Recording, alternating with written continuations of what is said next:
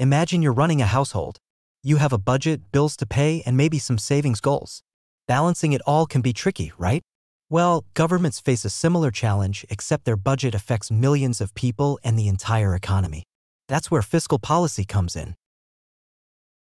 Fiscal policy is like the toolkit governments use to manage the economy. It's all about how they collect money through taxes and then spend it on things like infrastructure, healthcare, education, and defense. By adjusting these levers, governments can influence inflation, unemployment, and overall economic growth. So why should you care? Fiscal policy impacts your everyday life. It affects the job market, the cost of living, and even the quality of public services you receive. Understanding how it works empowers you to participate in conversations about the economy and hold your leaders accountable. In this video, we'll delve deeper into the different types of fiscal policy, how it works, and pros and cons of fiscal policy. In the next video, we'll explore how does it affects people, debunk common myths, and equip you with the knowledge to navigate the fascinating world of fiscal policy. Are you ready? Let's get started. Let's explore how fiscal policy works. At its core, fiscal policy works through two main tools, taxes and government spending. By adjusting these, governments can influence the overall level of economic activity. In the following paragraphs, I will discuss these two. First, impact of taxes. Think of taxes like taking money out of the economy. When governments raise taxes, people and businesses have less money to spend, which can slow down economic growth. But the tax revenue can be used to fund important things like infrastructure, education, and social programs, which can also boost the economy in the long run. Second, impact of government spending. On the other hand, when governments increase spending, it's like injecting money into the economy. This can stimulate demand, create jobs, and boost businesses. Think of building new roads, investing in renewable energy, or providing unemployment benefits.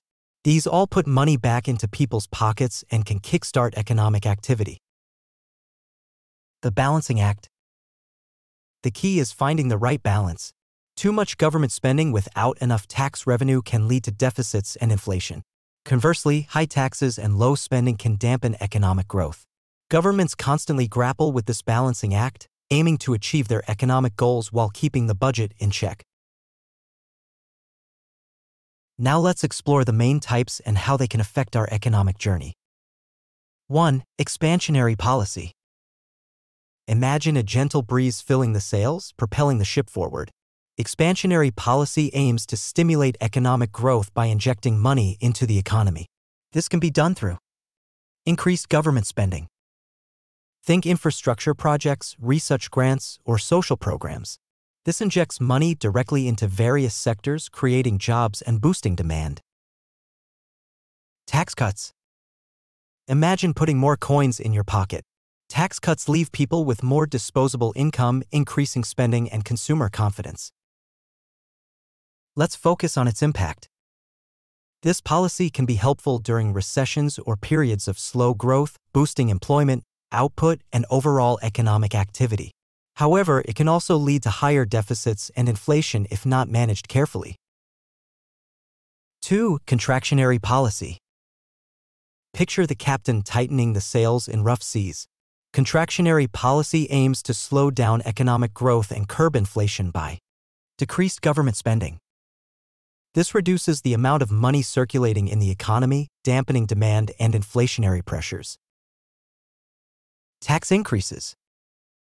Imagine taking some coins out of your pocket. Higher taxes reduce disposable income, leading to less spending and potentially lower inflation.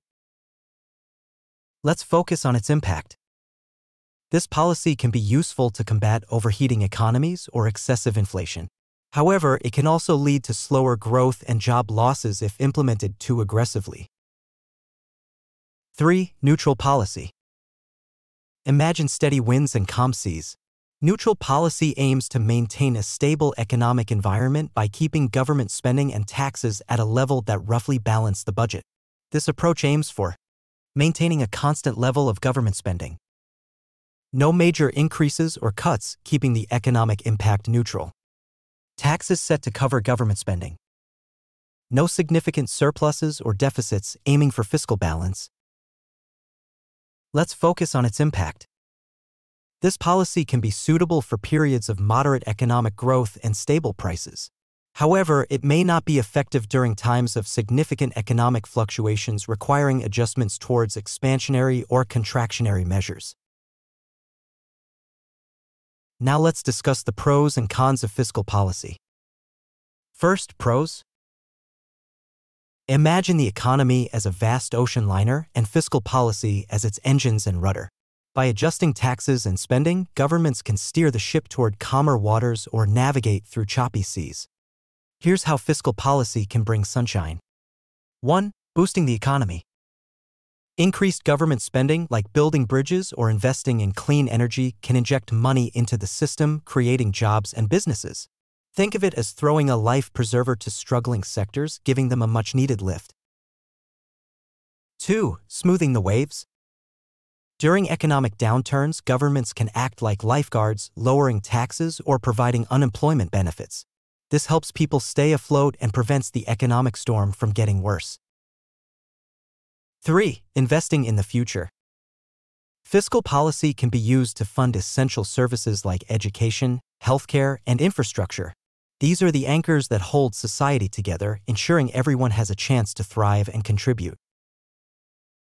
Second, cons. However, like any powerful tool, fiscal policy comes with its own set of challenges. Here are some potential storm clouds to watch out for. 1. Crowding out the crowd. When governments spend too much, they can compete with private businesses for resources. Imagine two ships trying to navigate the same narrow channel. It can lead to congestion and slow everyone down. 2. Debt's heavy anchor. Persistent deficits and borrowing can pile up a mountain of debt, weighing down future generations and limiting the government's ability to act in times of crisis. Think of it as dragging a giant anchor behind the ship. It becomes harder to maneuver and respond to changing tides. 3. Inequality's rough waters.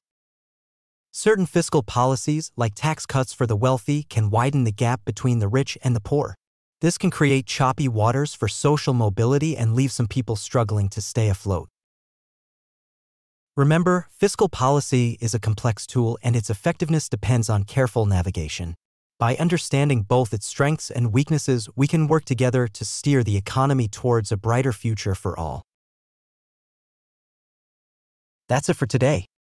If you think this video is helpful, please like the video and subscribe to my channel.